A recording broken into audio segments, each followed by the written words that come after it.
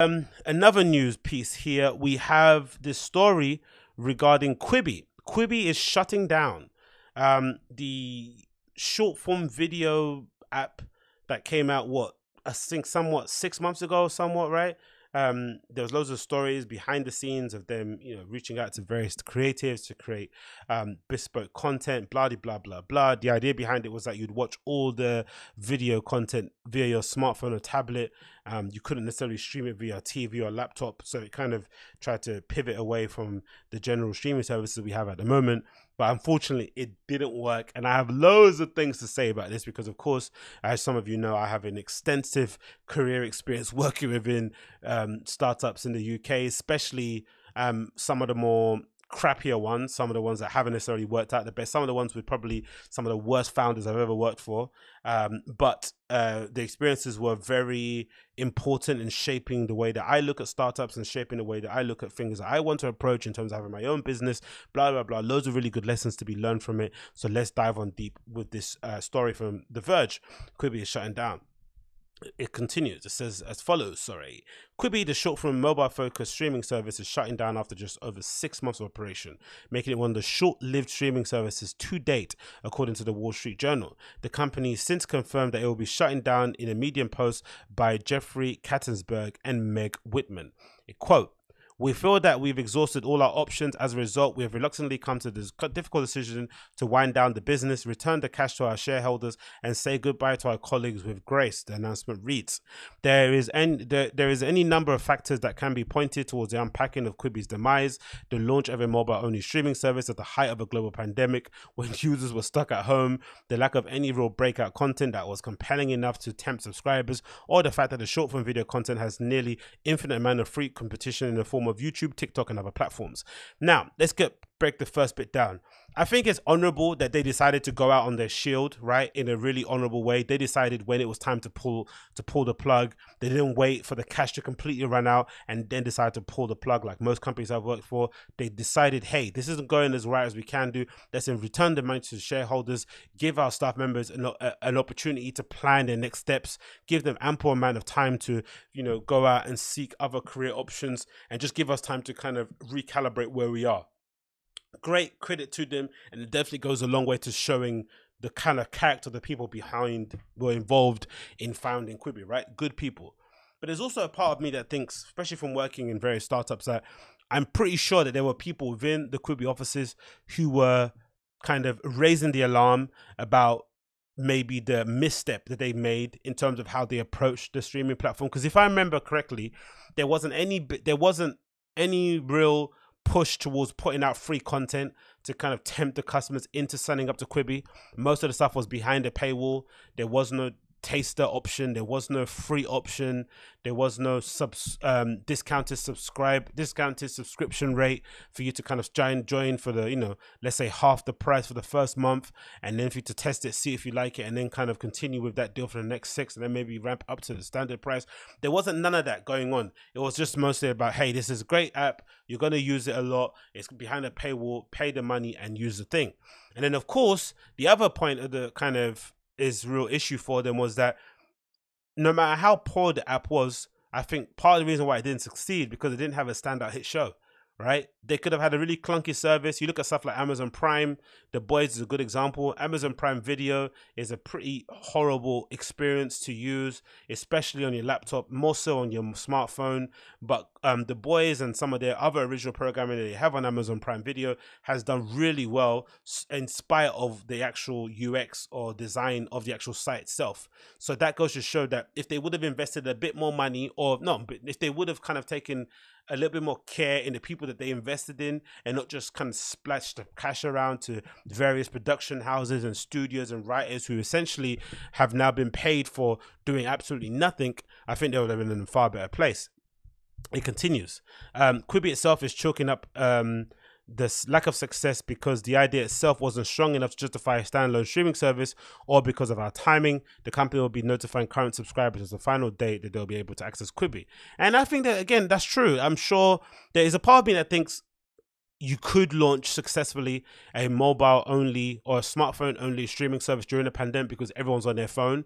I would assume most people's screen time has gone up, exponentially during COVID-19 lockdown. So I'm sure there's an option, there's an avenue for somebody to start something like this and it to work. But again, I think the lack of strength and depth in terms of the video streaming options they had available on their platform, the lack of kind of interest outside of the people using Quibi is what necessarily led to their downfall.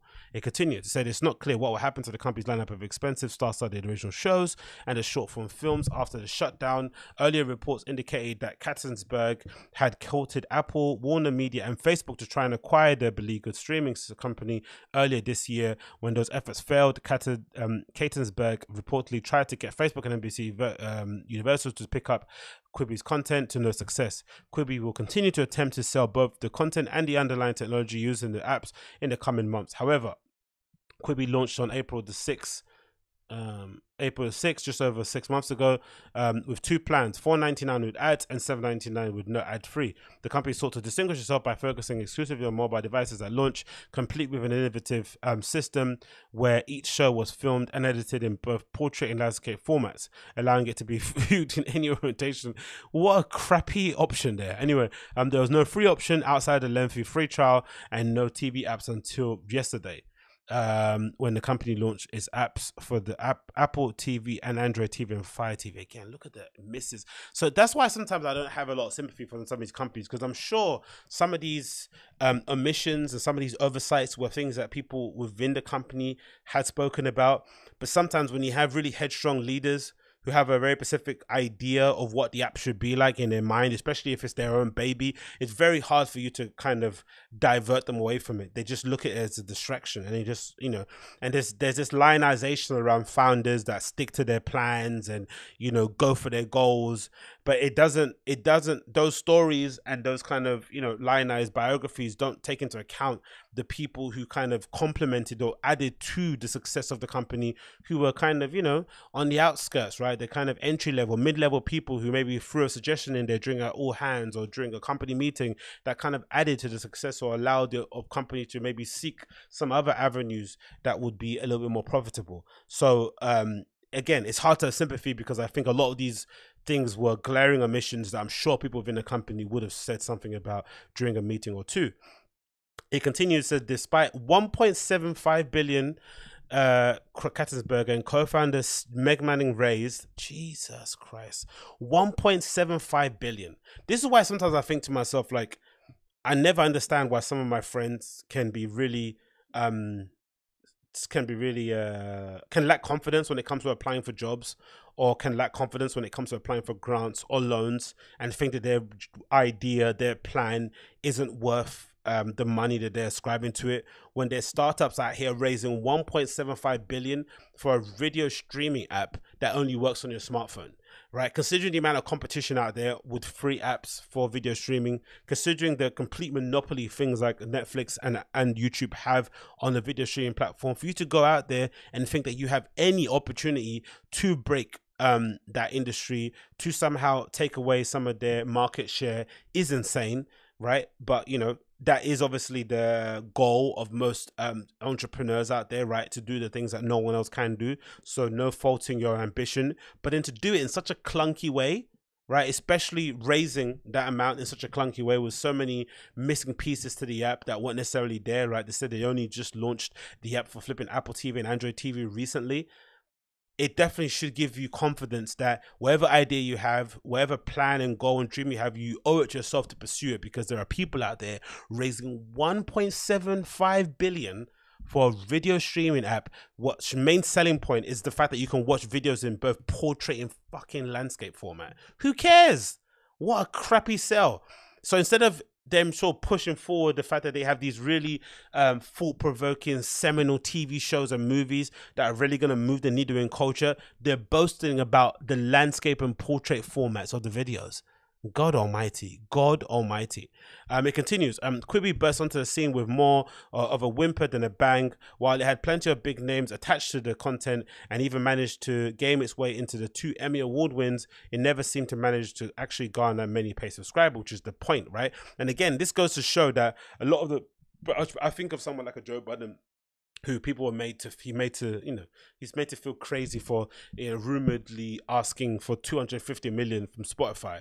But there is something to be said for being able to command, for being able to put bums in seats, and being able to attract an audience and take that audience with you no matter what platform you go onto. There is something to be said for it. And the fact that Joe Biden could actually say, I have the numbers that prove people signed up to Spotify to listen to my podcast only during these months or during this year or during this contract, should go a long way in terms of kind of adding to the amount of zeros you put on onto his renewed contract. It should go some long way, because if people like this can raise 1.75 billion off of projections of how many subscribers they're going to have on their platform, and not actually hard numbers and actual users using the app day to day, I don't want anyone to feel less than. You should never be made to feel less than, because these people out here are swindling cash like no business. And again, I'm happy they're giving back their money to investors, because some of these companies, they do this sort of like bait and switch, where they go out there and raise money off the back of an idea that has no market validity or viability, I think, whatever that word is, right? They go out, raise some money off the back of an app that has no market viability. They then leverage that app to raise other loans. They obviously show off their ability and talent to maybe take a company from 0 to 100 employees, just have some shiny office in the middle of central London, and then exit and and then that company completely gets swallowed up by another company that then goes and ends up kind of taking their talent and chucking away everything else that's not really needed. But again, God almighty, 1.75 billion, mad. A report from app tracking firm Sensor Tower back in July claimed that Quibi lost over 90% of its subscribers after the initial 3-month trial ran out, with just 72,000 of its roughly 910,000 users who had signed up at launch sticking around as paid subscribers. Quibi has refuted those numbers, claiming that they were incorrect by order of magnitude, but has never provided any actual subscriber counts of its own, which it shouldn't, right? You shouldn't be doing that. But God almighty, again, Quibi's out. Again, respect to the founders for putting their neck out there and trying to do something, right? And trying to add their sort of, try and leave their mark on the startup timeline, right? That's basically the dream of most entrepreneurs, to go out there and leave some sort of indentation onto the world. But the app was pretty terrible. The idea wasn't that great. The market itself that they were trying to infiltrate is heavily crowded.